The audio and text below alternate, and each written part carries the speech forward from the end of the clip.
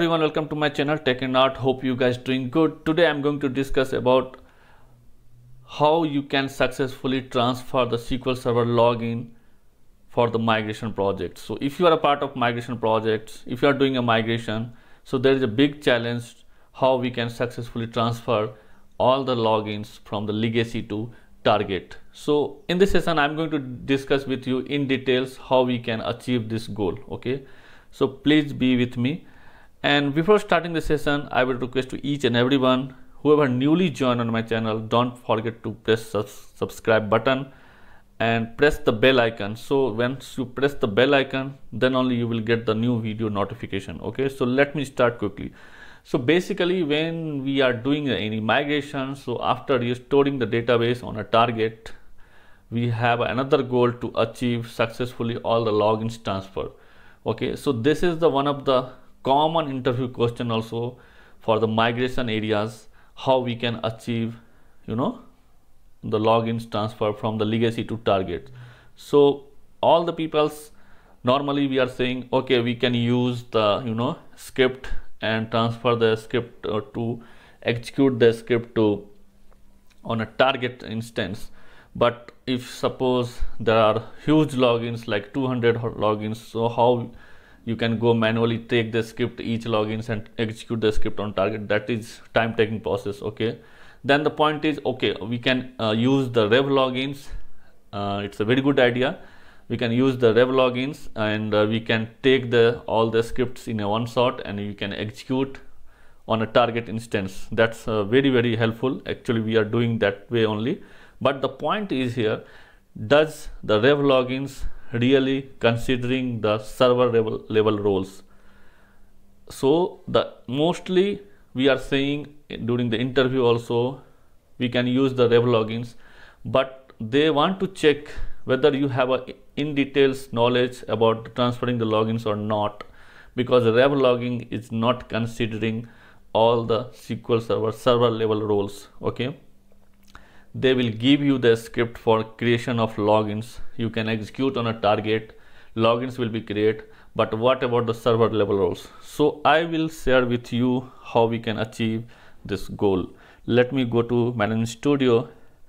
I will share this script to you guys. You can utilize it. This is the very helpful script. Okay, once you execute this script on your legacy SQL Server instance, what it will give you can see. Right now let's assume this is my legacy SQL Server instance where I'm going to take all the logins details, and I will take these logins and I will target to on a transfer on a target machine, and I will execute on a target SQL Server instance. So let me execute this script first. If you will execute, what it will give you the output, the command completed successfully. Now I'm going to call this store procedure. Okay, I will call this store procedure sp help revlogging db, and this will give you the nice details for the logins. If you can execute, now see the logics. If you execute the revlogging details, revlogging query, that will give you only for the creation of login script details. So you can take this script, copy with header in Excel or whatever or notepad, and you can transfer to your target SQL Server instance. You can execute, but this will create only the logins. So normally what rev logging is giving the creation of only the logins. So what about the server level roles? So this script will give you the server level roles also. So after executing the the creation of logging script, you need to execute on a target server all the server level roles. So whatever the logins having the specific server role granted on a legacy, the same level server level roles will be applied on a target machine. So don't forget, whenever you do any migration, to apply the server level roles. Okay, normally if you execute only the rev logging, that will only create the the login, whatever logins is present on a legacy, but they will not grant the server level roles. So take this roles permission also and execute it on a target machine. So well, that's it. I want to highlight these things only. This is the common question in an interview also. They are asking how we can take the SQL Server logging. If you are doing the migration, so how we are transferring the logins.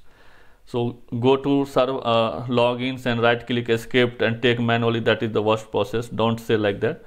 You can say like that, I can utilize the rev logins along with the server level roles. Don't forget to say along with the server level roles, because they want to check whether you have a complete knowledge or not, because rev logging only giving the creation of logging script, but you must need to apply the server level roles. Okay, so I will share this script, you can also utilize it.